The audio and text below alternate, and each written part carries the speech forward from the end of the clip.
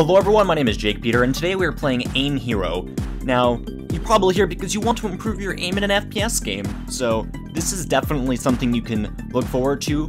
It's probably the best alternative to playing the game itself, so you're going to get a bunch of targets, and we'll just jump right in. As of right now, you can actually just import your mouse sensitivity and stuff from these games that you play, so if you don't change it, it's going to be in its own deal. But you can change your crosshair type. There's the circle, you can get dots and different kinds of crosshairs and make it bigger and whatnot. We'll just stick with this, we'll change our color to that. As you can see, we have all of these different things, so yeah. We'll just start off and we'll show a little bit of what's going on. So we have different skill levels. We're just going to stay on medium for everything because I believe I am pretty bad and easy. I still feel it's too easy and hard is going to be too much.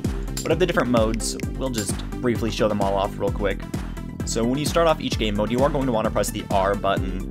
In this game, it's fairly simple. You lose lives only when you do not shoot a target fast enough. In this game mode will actually go until you lose or the 180 seconds is up, or the 3 minutes, whatever you want to call it. Alright, so we got to level 7. We got a total of 208 shots. We hit 196, missed 12. I can see popped up, and it took us an average of just a little under half a second to hit. So that's kind of cool. We got all those statistics in there. And my best score, I did get to level 8 one try before this. So now we have strafing, which is the second mode, and it's really just shooting left and right and seeing how well you can get these moving targets that are trying to juke you out, possibly.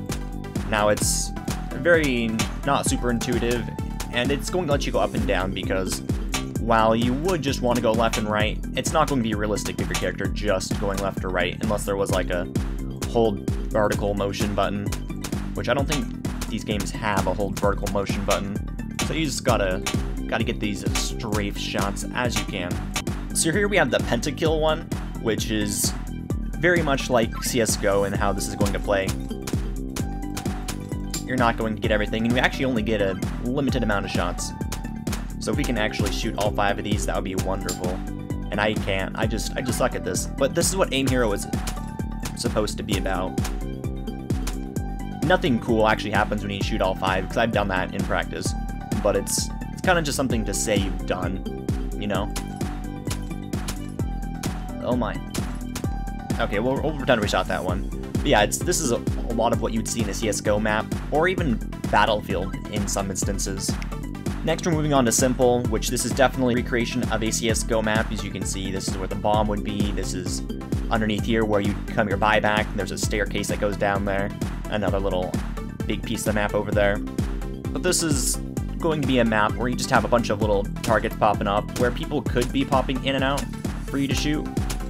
And it's just how fast you can actually get these. It kind of seems a little cheesy, but this is where people would pop in and out for the most part.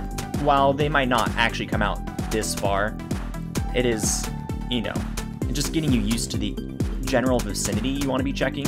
Next we have Reflex, which is probably my second favorite game mode, and what a lot of people have been saying is that this is actually their favorite of them all. But it's hard, but I don't know what its super practical use is, because you're not actually like aiming towards anything in particular besides the fact that you're reflex aiming. So it could get your reflexes up if you play this a few minutes before you actually start your actual gameplay session. It might just help get into the motion of your mouse again, because if you haven't played in a day or so, you're going to be a little bit rusty, and this is what you want to have to get your groove back on.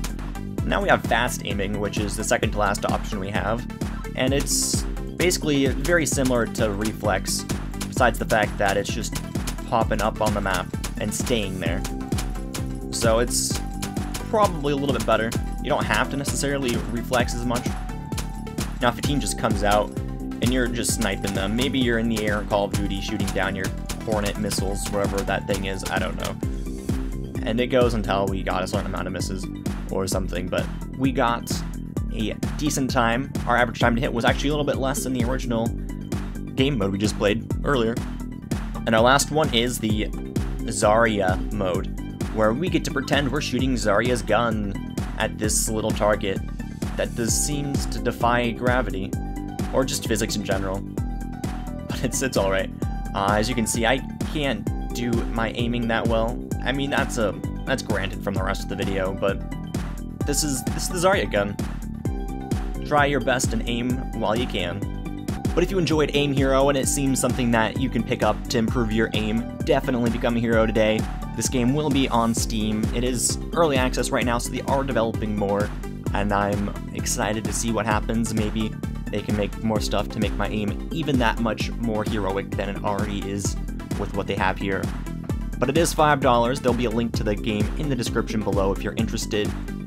Subscribe if you are new here and you want to see more content, and check out the rest of the Indie Month playlist down below in the description so that you can see all the other wonderful games, or it's even on screen right now. So click there, and until next time everyone, peace.